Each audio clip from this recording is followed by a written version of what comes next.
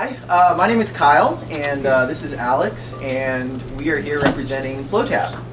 And we solve a problem that most of you guys can probably relate to, and that's waiting for a drink in a bar or a nightclub, or waiting for service. And one of the reasons that this problem exists is because of the massive amount of inefficiencies that occur behind the bar counter. And if you watch a bartender really closely on a busy Friday or Saturday night, you'd be amazed at the amount of time they spend not making drinks. And they're counting cash, they're swiping credit cards, they're entering orders manually into their point of sale system, they're opening and closing out bar tabs. And we estimate that they lose about 30% in efficiency throughout a night on all these transactional inefficiencies. And so our goal is to completely remove these from the drink ordering process. And so, you know, the concept is pretty simple. We let you store a credit card on your phone, and you can order drinks from anywhere within the bar without waiting in line, and you have the access to the entire food and drink menu right in the palm of your hand. So I'm going to walk you through a quick demo here and show you how it works. Basically, you're just going to hit drink here. It's going to use geolocation. It's going to identify the bars closest to you. They'll sort them to whichever ones are closest to you. We'll be at this the bar called the basement here.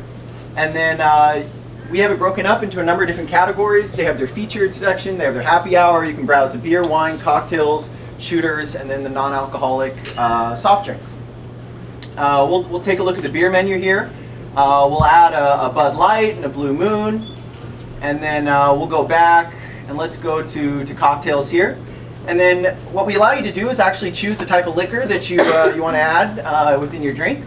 So they'll just get a little drop down here. We'll keep it classy. We'll do some Grey Goose here.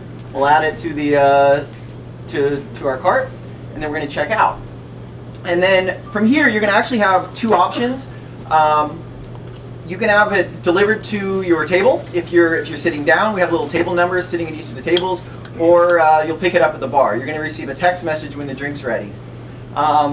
You can adjust your gratuity up and down. We just have a little slider here.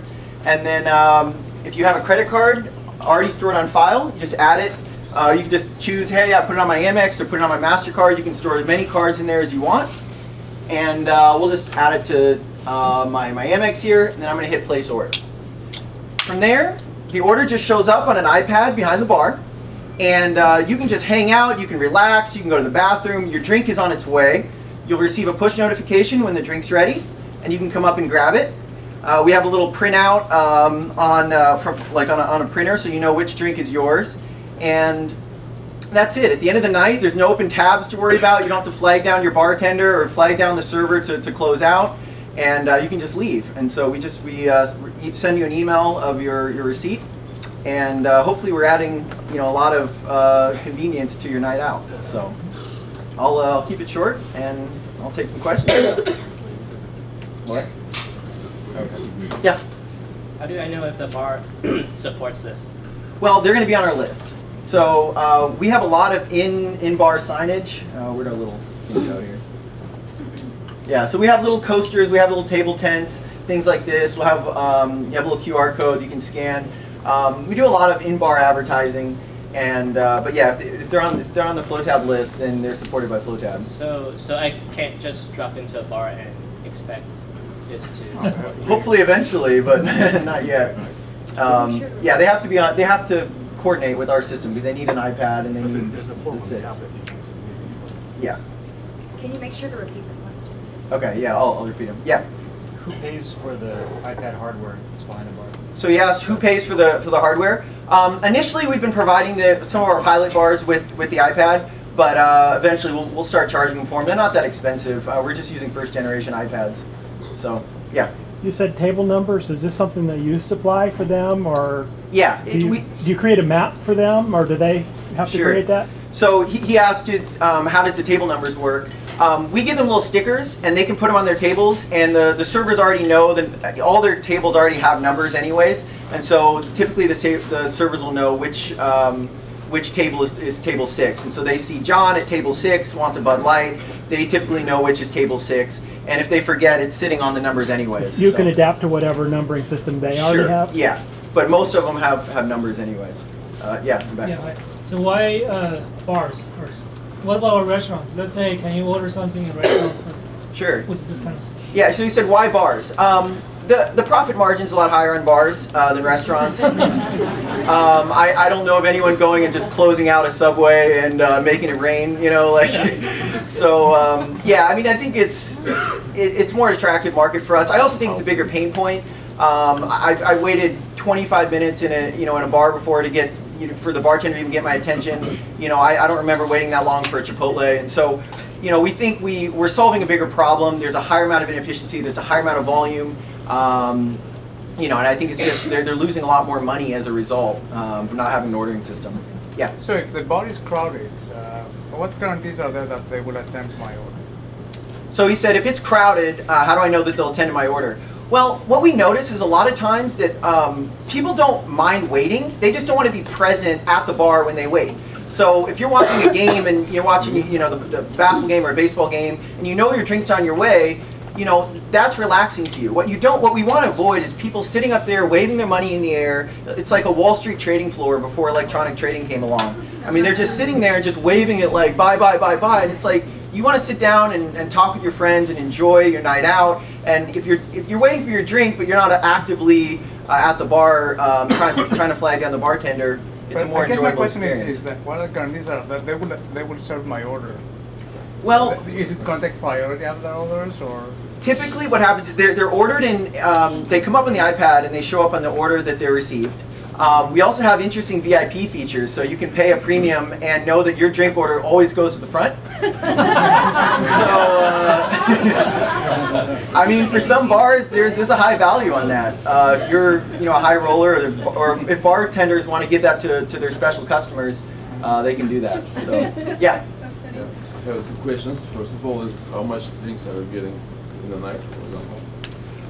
It depends on the location. He said, are you asking what our revenue is, or? How much drinks are you drinking?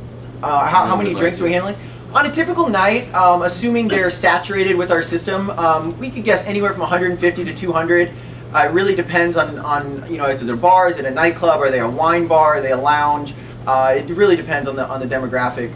But the bartenders can service through these a lot faster, when they have a mobile system. And I think the most important part as well is, a common question we get is, oh, you guys are cutting out the human element. And it's like, well, no, we're just simplifying the ordering process. We want to avoid the amount of time that bartenders spend with their back to their customer, ignoring their customers. And so what we find is even the servers will go up and they'll help they'll help people order on the app, and so there's still a human element. We're not trying to cut that away, but we're cutting down on all the transactional inefficiencies. Okay. And yeah. what's about your business model? Excuse me? What about your business model? We charge the bars a percent of, you said what is our business model? We charge the bars a percent, and we also have a per transaction fee to the customers. It's like 25 cents. So that's just to break even. 25 cents per drink? Per transaction. Yeah, so if you order 2 drinks and it's $20, you add $3 in tips, it's $23.25. So hopefully you can code. How many cities are you in? Well, we actually did all of our pilot testing in Los Angeles, and we use them as our guinea pigs, and we're going to do a full launch up here in San Francisco. We like that market. That's where we were for a while, and we did all of our beta testing. We did pub crawls and learned a lot about our market that way. So we have time for one more. Okay. So one more. typically, how many man hours to bring on a bar into the system? So he said, basically, he asked, how difficult is it to bring on a new bar?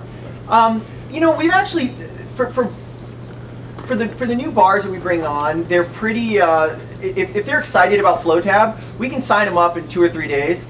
All we need... My question, how many hours does your company spend to... Acquiring new bars? Good question.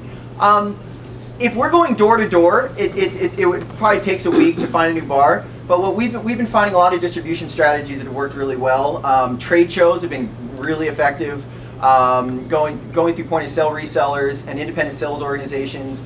That's been really effective. So we don't have to go door to door, knocking on bar doors. We can get to a more mass audience of bar owners. So cool. Thank you guys. Yeah. Appreciate it.